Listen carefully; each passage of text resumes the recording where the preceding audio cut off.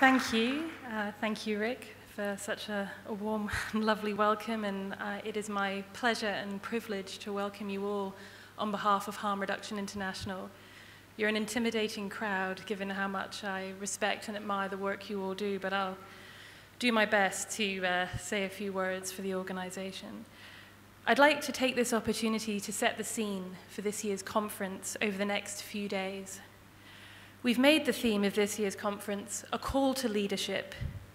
This theme is appropriate given the decision made by the Malaysian government in 2005 to introduce harm reduction programs in order to turn around what was then an HIV epidemic amongst people who use drugs. A decade later, Malaysia's HIV epidemic, especially amongst people who inject drugs, has turned around dramatically, and I'd like to take this opportunity to thank you for your leadership on this issue. Indeed, we have countless examples in all regions of the world where harm reduction has saved lives, saved money, and helped promote the human rights and dignity of people who use drugs. Given the huge success harm reduction has achieved in countries across the world, I can't help but wonder why we still lack strong international political leadership around harm reduction. I don't need to tell any of you that harm reduction works, and the evidence has long been clear. Yet, unfortunately, evidence alone is not always enough to break through political denial and through the stigma that surrounds drug use and drug issues. The harm reduction movement's call for genuine and committed political leadership comes at a critical time. As pace for the international drug policy reform picks up in the lead to the UN General Assembly Special Session on Drugs taking place in 2016, it is more important than ever that harm reduction is at the forefront of that agenda. And with political leadership must come financial leadership. I am fully aware that you all know how acutely, appallingly low funding is at the moment for harm reduction around the world. But I'm going to remind us all again of these figures because they are so shocking. An estimated $100 billion is spent every year on punitive responses to drug control, yet harm reduction investment amounts to only $160 million a year. This is just 7% of what is required to scale it up fully. And we should take time to think about those figures because they encapsulate all that is missing on the global response on drug use, health, and human rights. The world is going to miss the UN target of halving HIV amongst people who inject drugs by 2015. In fact, we're going to miss it by a staggering 80%, placing it amongst some of the worst performing of all targets set at the 2011 high-level meeting on HIV.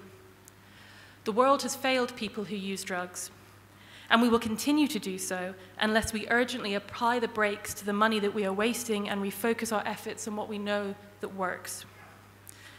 Harm Reduction International estimates that just 10 cents of every dollar spent on drug enforcement could fund the global HIV and hepatitis C response amongst people who inject drugs twice over every year. A 10% reinvestment of current drug enforcement spending by 2020, or 10 by 20, is the collective demand of the harm reduction movement. And at the heart of that movement, of course, is the community themselves. The HIV response has taught us many things, but none more important than without the community, we are nothing. We can only achieve this urgent public health turnaround, end stigma, and fulfill human rights obligations if we include those most affected by this crisis, people who use drugs. Leadership in harm reduction means supporting community-driven initiatives, and it means working in solidarity across peer-driven networks. We were privileged again to work with input with NSWP and GMP Plus in developing this year's conference, and as ever, you are welcome here with us. But that in itself will not be enough. We all know this is a pivotal moment in the broader drug policy, and to seize it, we must be brave. We need to be bold, and we need to be savvy, but most of all, we must work together. We in the harm reduction movement can be proud that we count among us some of the brightest and best advocates for health and human rights in the world.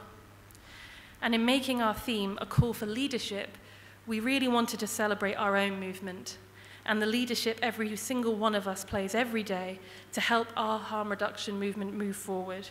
We wanted to celebrate those who are acting every day to save lives, to challenge discrimination, to fight for human rights and dignity, and to help our friends. On behalf of Harm Reduction International, I want to thank you all for the leadership you show every day and the work that you do.